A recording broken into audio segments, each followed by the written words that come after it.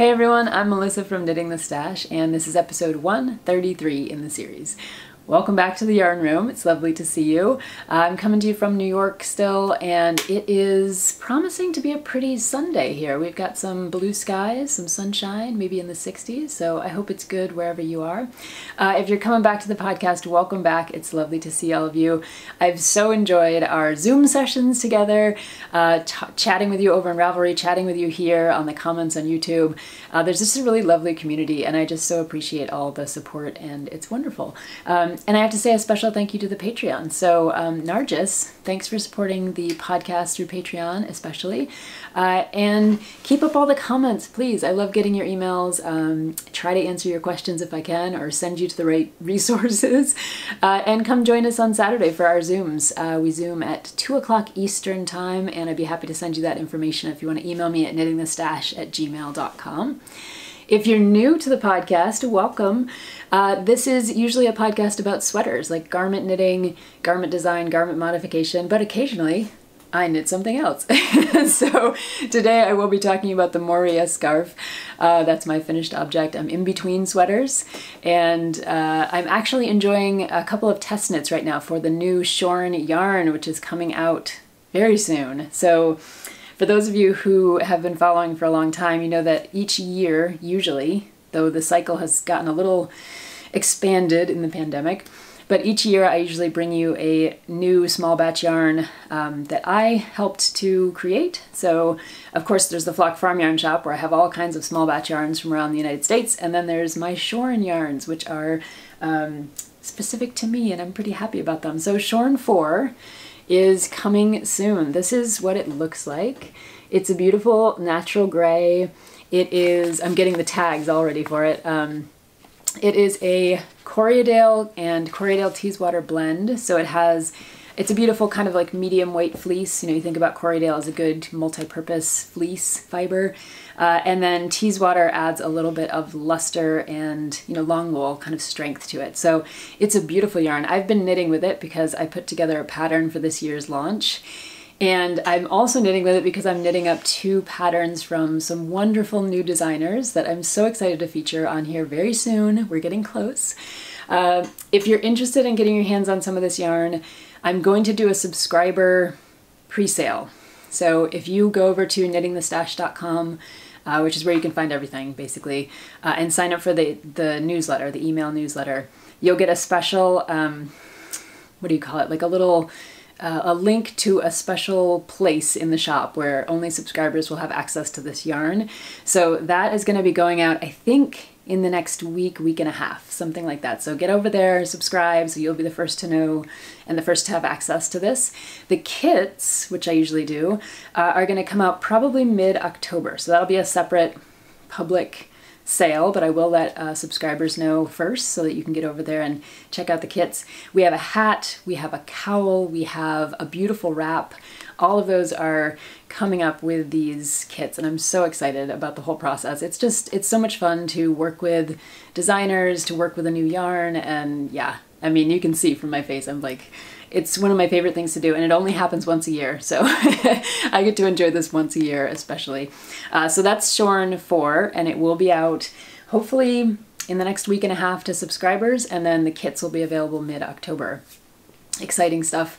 This was fleece that we helped pasture not last summer, but the summer before, because, you know, there's a long delay in mill times with creation of yarn. So we helped pasture the sheep in the summer, and the fleece is still from my friend Kathy's beautiful sheep, and we milled it in Michigan, and I'm so happy about it every time it happens. This one happens to be a 3-ply DK weight yarn, so it's about 250 yards for every 100 grams or 3.5 ounces if you're looking to get some of the specs for the yarn. But anyway, head over to knittingthestash.com, sign up for the newsletter, and you'll be the first to have access to the kind of pre-sale before the kits go live sometime in mid-October. So on today's episode, I have a bunch of different things for you. As I said, we're going to talk about grafting, and I will introduce you to the Moria Scarf by Stitch Gremlin. I also have a giveaway at the end. Karen of S Diva Designs has donated one of her beautiful project bags for the podcast giveaway, and her bags are in the shop, in the Flock Farm Yarn shop over at knittingthestash.com, and they are on sale right now. So for a very short amount of time, they're going to be on sale, 40% off, if you can believe it. And at the end of this episode, we're going to do a giveaway for one of the sweater size bags. They're beautiful handmade bags by Karen, who's up in Canada. And I want to say a special thank you to Karen for having her bags in the shop and for sponsoring this giveaway. So thank you, Karen. So let's jump in with the Moria Scarf, and this is part of our TV knitting cal for the year. I do cals, knit-alongs for the entirety of a year. Usually it's September to September, October to October. I know the dates are weird. What are you gonna do? And this year's theme is TV knitting. So anything that has to do with TV or movies, whether it's the yarn, whether it's the pattern, whether it's a screenshot you took from your favorite movie, any of that stuff's eligible. And we were talking on the Zoom yesterday, and Kristen actually suggested, what about books? You know, like knitting that's based on books. And I thought, that's kind of cool. Why not? Let's be as expansive and inclusive as possible. So thank you for that suggestion, Kristen. And we are including anything, TV, knitting, books, movies, all that kind of stuff. So knitting that's related to media. We'll say that. That's kind of that's the new version of the cal. It's like media knitting. You can think of it as the TV cal if you want to. Either way, this is the Moria Scarf, so it's based on Lord of the Rings, and you can see that, I think, in the design. This is like the gates of Moria in the cables. I'll try to bring it up close here to the camera. You can see the gates coming through there. Now, I made some modifications, as always. I always make modifications. If you've been following for a while, that's like what you expect. So the gate is missing a little bit of the lower portion.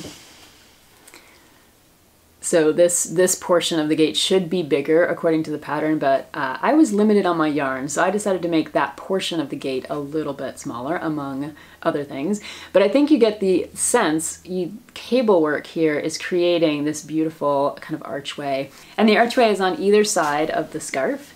So I kind of like those scarf patterns where the actual cool stuff happens toward the bottom of the scarves, because that's the part that you actually see on somebody. You know, like if I have this and I'm, you know, wrapped up in it, that's the portion that you're gonna actually see. Whereas if I have, you know, beautiful knitting stitches behind my neck, I mean, they're gorgeous, but you can't really see them. So I'm kind of in love with scarf patterns that leave the cool stuff towards the bottom. Right.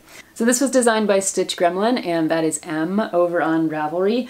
And M has a couple of other really lovely patterns up. And I'm impressed with the clarity of this one, written instructions and charted instructions, easy to follow, a bunch of different options. So if you wanted to knit this from one end to the other without seaming or grafting, there's an option for that. And if you want to knit half and then graft the whole thing together, there's an option for that. So it's an easy pattern to follow, really fun to knit. I got into the charts and totally loved the way that M integrated these different kinds of cables into the center of the gate and the arches that are running all along the side of the gate. So I just really like it as a pattern. And I'm a big fan of Lord of the Rings, so I mean, that's, there you go. So I'll say a few things about this scarf and the modifications I made before we get into the grafting. One of the things to note about this version for me at least, is that I was using a yarn that was just a stash yarn. This is a beautiful kind of purple gray tweedy yarn that came to me from Albina McLaughlin in one of our yarn exchanges before the pandemic and before all the postage stuff got so weird. We were sending each other really fun yarns, and this was a couple of balls of yarn that I think she might have suggested I use for one of her hats that I was testing, and I didn't. I ended up using a different yarn, and so this was just sitting in my stash. It's beautiful, it's woolly, I think it's a Donegal tweed. And Albina, if you're watching, let me know. I need to text you about this. And so I didn't really know how much yarn I had. There were no tags, there were no ball bands, there was no information. I just knew it was wool, and I knew that, you know, I had relatively equal size balls of yarn, because this is half and half if you knit it that way. So I just kind of went for it. It turns out one of my 2 balls of yarn was slightly underweight, you know, from the other one. So I think I had, let's just say I had 93 grams of one and 83 grams of the other. I don't remember what it was, but you know, it was off by just enough that when I finished one side and cast on the other side, I just didn't have quite enough yarn to knit this to the length that is called for in the pattern. So you can see it's a little bit shortened. You know, it's not like a long, long scarf. You know, it sits down almost to my waist. It'll be perfect for tucking into a coat. You know, just do this, put your coat on, awesome. It doesn't have all that extra stuff hanging down below.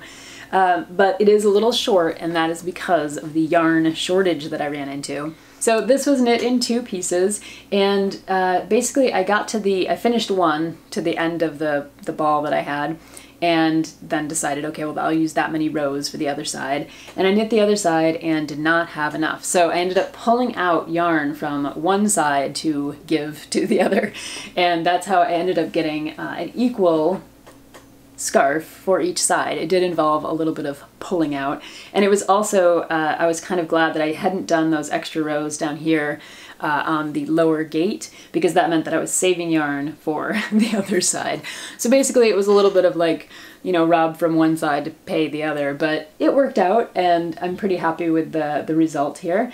I do love the texture of this scarf. There's some beautiful kind of textured stitches in here, flanking the cables that go up. And I've seen some versions of this, some project pages, where someone actually didn't switch charts and just simply repeated this kind of gate kind of infrastructure up here and again over here, and they made it work. Like, they did some paralleling with the patterns, but it just created more of this kind of texture all over the whole scarf, which was really kind of cool. It was a kind of a cool effect. So let's talk about the grafting portion, and I'm going to show you the back where the graft actually happens. It happens right here down the center of the back, and you can see I was grafting in pattern. So if you really pull it out, you can probably start to see the graft, which you shouldn't be able to see because my tension should have been better, but I didn't go back and fix my tension as well as I could have. So that's the graft, and you can see that I was grafting in pattern. So I was, you know, making sure that the purl stitches look like purl stitches and the knit stitches look like knit stitches, all the way down from the border all the way up to the other border. So when you scrunch it up like this, you can see that it actually sits just, it's kind of like a woolly worm head hat in a way because of the pearls and the knits lining up, but you can see that it sits in pattern, and you wouldn't really notice too much about the grafting if I had adjusted my tension just perfectly, but I didn't because I was kind of in a hurry. Anyway, grafting in pattern is a tricky thing to do, and the first time I ever did it, it was with the Store and Away Throw blanket, and this has still come back around to I'm not going to say haunt me, but I'm going to say it's the kind of project that just keeps giving. So this was the Store and Away Throw blanket. I can't even hold it up and show you the whole thing, but it's a massive wool blanket, right? And it has just a basic texture for the whole center of the blanket. And then you cast on stitches on the edge, like a provisional cast on, and you work this cabled border vertically all around the blanket. So basically you have your blanket and then you provisionally cast on your stitches and work vertically, you know, perpendicular to the blanket, your border, your cabled border, and then you get to the corners, you miter them, you go the other way, and then you miter them and you go the other way, right, all the way around the blanket. So of course this required a lot of figuring out, and the pattern itself, it had some issues. It wasn't perfectly helpful with all of the ways and means of doing things. So I did post a couple of tutorials, and since then, this is the kind of like why it's been hanging around. People still go to those videos and that old blog post and request help, and at this point I'm so far from the project that I can't really remember everything that I did. But luckily there's been this kind of continual generational community of people over there who will take up the torch, and you know, if someone asks a question, someone who's knit the blanket more recently will answer the questions and help out, which is lovely. That's lovely. I love to see that kind of thing happening. So you can see that the corners had to be mitered, which was tricky as heck when I was first learning cables. And I wanted to show you the graft, because I was thinking to myself, when did I graft in pattern first? And this was it. Talk about tricky, right? So it took me a while to go back through the blanket, and this should be reassuring for every knitter out there. This is a project that's gotta be 6 or 7 years old at this point. I mean, it's an old project. It's been used. I would, pull this blanket out and sleep on it under the couch, whatever. And I was looking at each corner trying to find my graft, and I actually had some trouble finding my graft. So for anyone who's worried that your graft is just gonna be glaringly obvious and bad, and you're gonna find it years later and you're gonna stare at it and think about it a lot, it took me a long time to find this graft and a lot of good light. So let that be a reassurance to you. So here's the graft, and it is on the flat portion. You can see right across here. The only thing that gives it away, I think, is that the cables are slightly off by like 1 stitch over that way, right? Otherwise, I'm gonna say it's pretty darn good for a first graft in pattern in a cable blanket, right? It's a little hard to see because of the dark yarn, but I think you can barely see right there, okay? So it took me a while to find that graft, and that made me feel pretty good. You can see it if you're looking for it. The tension is a little funny, and the knit stitches don't quite line up for the cables, like one is a little bit higher or lower than the other. I'm gonna take it because it was a first attempt and it was pretty darn good. So with this one, I wanted to spend some time actually thinking about grafting because it's a technique that I really like. I've done a lot of grafting on sock toes, I'm sure you have too, with the Kitchener stitch. But the thing about grafting to me is that I wanted to be able to know how it works. This is one of my things, right? I want to know how it works and why it works. So I finally found a tutorial that cleared the whole thing up for me. Now everybody learns differently, so maybe a different tutorial would do, have the same effect on you, and I would love it if we could compile our tutorials. So I'll add a Ravelry thread in the group, and I'd love to hear your comments below. What tutorials have helped you see knitting in a new way? What has been the breakthrough moment for you with the blog post or the YouTube video or whatever it's been? I'd love to know. For me, it was this video by QueenieKnits on YouTube, and it's called How to Graft in Pattern Easily. Go figure, right? So I did a little looking around, and QueenieKnits is Jody Mom on Ravelry. She has a Ravelry page with lots of different projects, and she doesn't have that many YouTube videos up, but the YouTube videos she has up are incredibly helpful. So I'm gonna link to it in the show notes below if anybody wants to check it out. So thank you, QueenieKnits, Jody. If you're out there, you just made it all clear to me. It was like seeing through the matrix. So the thing that I thought Jody explained really well in her video is that all you're looking at when you're grafting are the next 2 stitches on your needle. That's all that really matters. Once you do your little setup, beginning of a Kitchener, where you have to like go on one side and go on the other to secure your yarn. Okay, you've secured your yarn. All you're looking at are the next 2 stitches on the front and on the back of your work, right? So we know that if we're grafting 2 things together, we're thinking about them and how we're gonna get them to line up. And oftentimes they're held on our needles like this. So there's one side and the other side. And usually the right sides are facing as you're grafting, right? I don't know if this is helping, but I'm thinking about grafting and I think about it being folded over and like you're grafting one side or the other. And this point where my fingertips that's where you're creating your knits or your purl stitches, right? And that's where your tension has to be better than mine on this one. But if you're only looking at the next 2 stitches on your front needle or your back needle, then it becomes very simple all of a sudden, and you're not caught up in the like, oh, I need to think about this, and like there aren't a million things going on. There's not the Kitchener repeat in your head. You can basically look at any pattern and know how to graft it, which was like mind blown, right? Okay, so you have to watch Queenie's video to get the full explanation, but very basically, she explains that if you have, let's just look at the front of the work. If you have 2 knit stitches that you're faced with, then you want to make sure, just like in Kitchener, that the direction of your sewing has to change. So you would knit into the first stitch, pull it off, and then purl into the second stitch, right? So you had 2 knit stitches, so 2 of the same.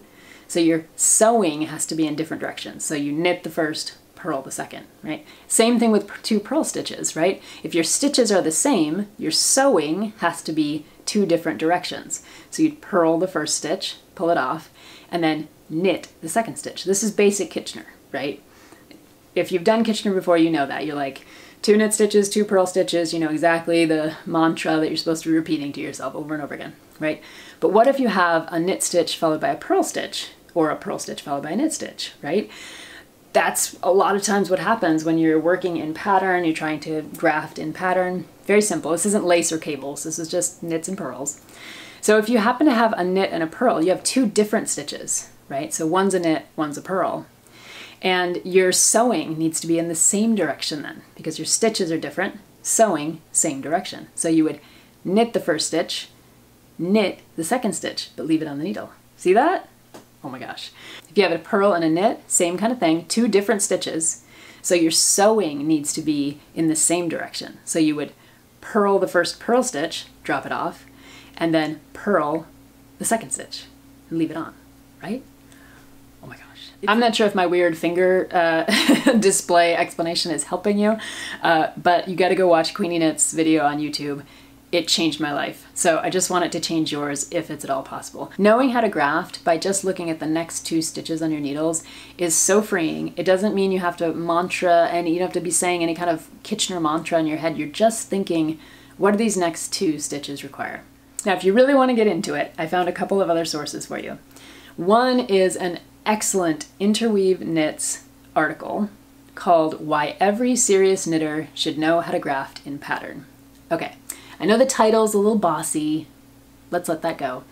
It's by Kathleen Kubley, and it came out in 2021, and it goes through in epic detail how to think about grafting if you're looking at lace and cables and, you know, all kinds of other different things.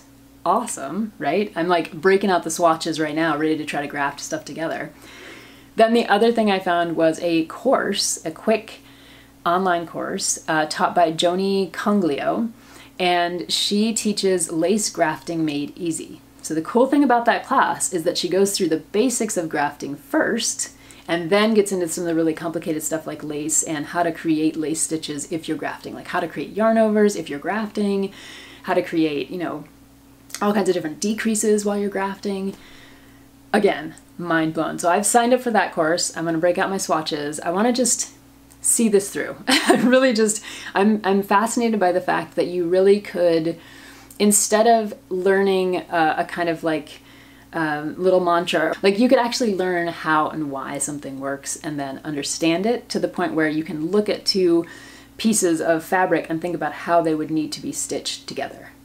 I think that's awesome.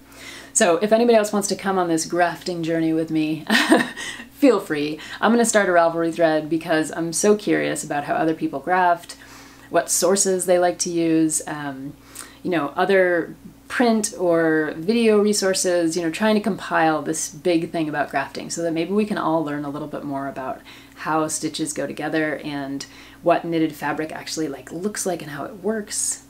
It's fascinating stuff. All right, one more bit of knitting trivia for you, or wool trivia, I suppose. I didn't mention this at the beginning. I just forgot that I wanted to talk about it because I'm reading this book called Secondhand Travels in the New Global Garage Sale by Adam Mintner.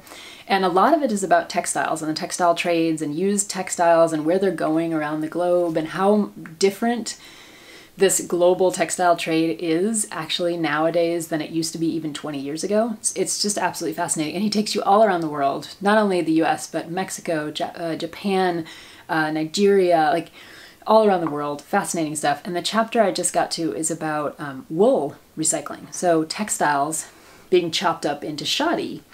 And I was reminded of Anna Moore Sunbau's book, Everyday Knitting, in which she takes over a shoddy factory and finds all of these old garments in the rag pile that were going to be turned into shoddy, and basically she put together an epic history of these knits that she found in the rag pile. I love this book. It's kind of hard to come by, fascinating read about the history of textiles, but equally so is this Adam Mintner book about the textile trade globally, and especially this particular chapter on wool and wool shoddy. So shoddy is that material that's made by shredding up wool, and then it's often used to stuff mattresses or be the batting in quilts, or, I mean, if it's better stuff, if it's better quality, it could even be remade into material for blankets and things like that. So it's a real part of the recycling of textiles, and it's a long tradition that goes back, you know, centuries, but it's kind of fallen out of fashion a little bit now because there's, as he's arguing in this book, there's such a global interest in the new, because the new is often so cheap nowadays that the used is, it doesn't even have as much value as it once did, because you can buy new things cheaper than you can buy used things. Anyway, if you're interested in that whole line of research, I would highly recommend Anna Moore-Sundbau's book. She often gives lectures. She appeared, I think, on an Arnie and Carlos episode recently that I saw on YouTube. I don't know how recent it was, but I think she was on one of their episodes. I went to a wonderful talk by her that Patricia sponsored. And anyway, she makes the rounds, and you can hear interviews with her if you can't get a hold of her book. But this history of the rag pile and shoddy and the way that it's actually still happening, usually not in places like the US, but it's still being produced. Fascinating stuff. So I just wanted to put in that little textile bit of history for you in case you were interested in finding some new reading, right? This Adam Mittner book, Secondhand Travels in the Global Garage Sale, might be for you. So let's turn to the giveaway that's been sponsored by Karen of S Diva Designs, and I have my own S Diva Designs bag here. I use this for sweaters because it's nice and big, hand stitched. It has little pockets in it. Actually, I have a lace project in here right now, but it has pockets on the inside for storing needles or patterns or, you know, notions and things like that. Ooh, there's like all kinds of fun things in here. The yarn tags that I've been using. Drawstring on the top, and a little carry handle here. They're flat bottomed, so you can actually sit them down if you're knitting. Mine probably has Tink and Millie hair on it at this point, but you can set them on the floor or in a chair next to you, and they just sit upright because they have a nice flat bottom. So this is my S Diva Designs bag, and Karen has generously donated one of these bags for a giveaway. So a sweater size bag in this same pattern, the bees, the beautiful bees, is the giveaway for this time around.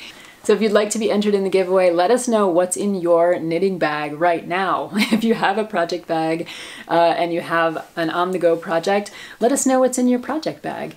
Or if you don't have anything on the go right now, maybe tell us what you'd like to put in this project bag, what project you're thinking about working on. So thanks to Karen for donating a beautiful project bag for the giveaway. I can't wait to get this out into the world for someone else to enjoy. And if you'd like to pick up a bag direct from the shop, we have smaller sock or accessory bags in the shop that also have the drawstring and the flat bottom. They are nice and small, perfect for little accessories, socks, things like that. And they do have, these are really cool because they have a couple of different, they're divided in the middle. So they have a divider in here, and the divider actually has a zipper. So you could keep all of your little notions or yarn tags or things like that right in your bag. It's like built into the bag. And there's a divider. So if you have two small projects, maybe you have one skein over here and one over here, or color work with two different skeins, they'd be kind of perfect for working with that. So that's the small bags that we have in the shop. And the large bags, you've already seen lots of different fun fabrics. This is a beautiful hillside fabric. We have, I think there's just one of these left. Beautiful flowers in the shop, and some more honeybees. So yeah, those are 40% off right now. Thanks, Karen. And thank you so much for donating the bag for the giveaway. Let us know what's in your current project bag or what you'd like to see in this project bag in the comments below, over on Ravelry in the thread I'll open up. Either way, that'll get you entered to win, and I'll do a draw randomly in the next couple of weeks. Yeah, so thanks, Karen, for donating the bag. I think that's about it for today. So thanks for hanging out with me in the yarn room, checking out the new Moria Scarf, talking about grafting, and I will open up those Ravelry threads so we can keep the conversation going. If you want to join the Saturday Zoom, remember to email me at knittingthestash@gmail.com. We always have new people coming in and out there. It's wonderful to meet them, and the group is very welcoming, and we love to meet new people and see new faces over there. And if you're looking for me, you can check out knittingthestash.com for all my online classes, the Flock Farm Yarn Shop, all the good stuff is over there, knittingthestash.com. I will see you in a couple of weeks. Take care, and enjoy your knitting. I'll catch you next time. Bye-bye.